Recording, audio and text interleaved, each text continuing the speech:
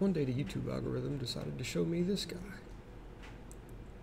And he made this.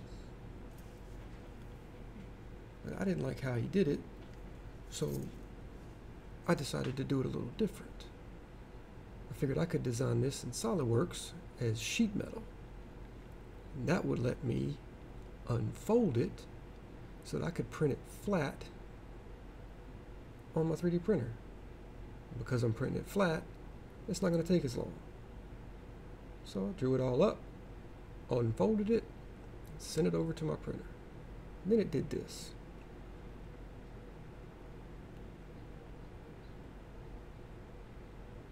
And gave me that. So let's put it together. Take the board, drop it in. Make sure it's seated all the way down against the standoffs. And there's no flex in the board.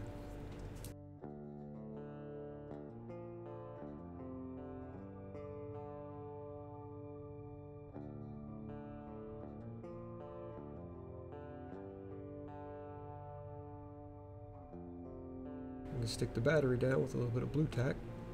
That's the stock battery that comes in the Viper, so it fits right in. Now we put our thumb buttons in. The thumb buttons have two little tabs that fit into slots. The front slot is a little tighter than the back slot, so it takes a little bit of force. Just be careful not to break the board and push straight down on it while you're putting it in, and it slides right in. And we'll start our torch. You could probably do this with a lighter, but I have this, so I'm going to use it. And I like to start with the thumb buttons.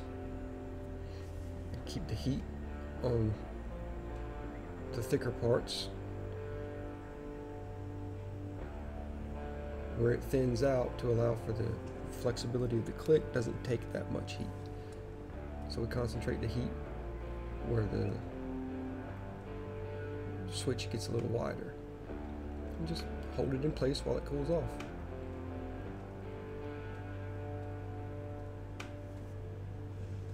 Can help it a little bit by blowing on it.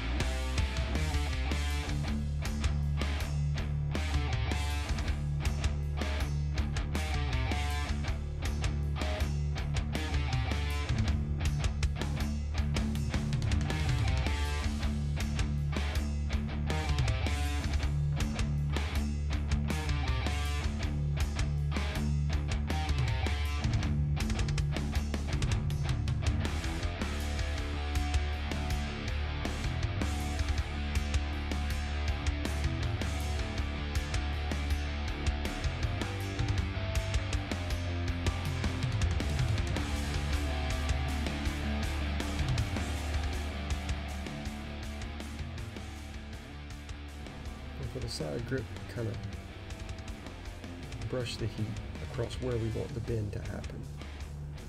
So you can see just back and forth, never keeping the heat in one place for very long. You just want to soften the plastic, not scorch it.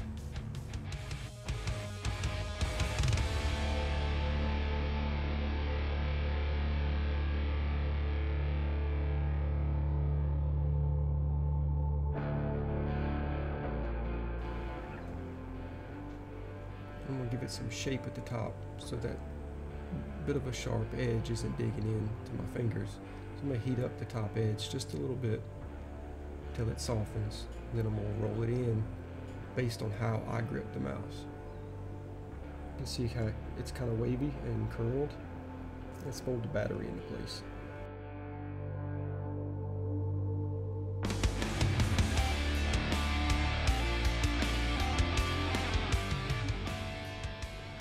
And just fold the front till it touches the supports for the thumb button PCB.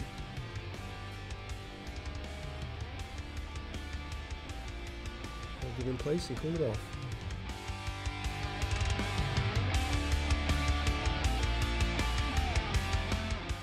And you can see where, almost see where the battery holder touches the standoff for that PCB, little support back there.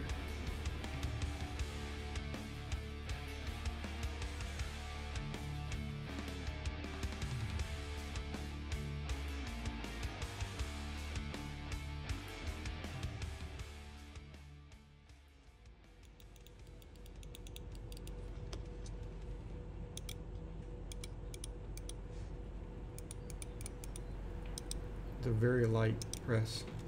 There's almost no resistance or added resistance over what the actual switch takes to actuate.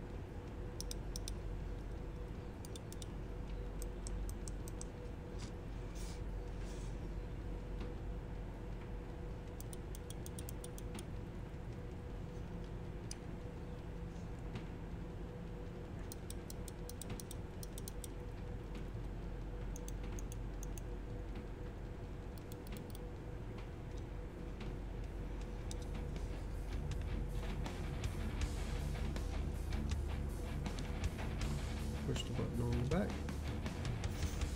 Comes on, no problems.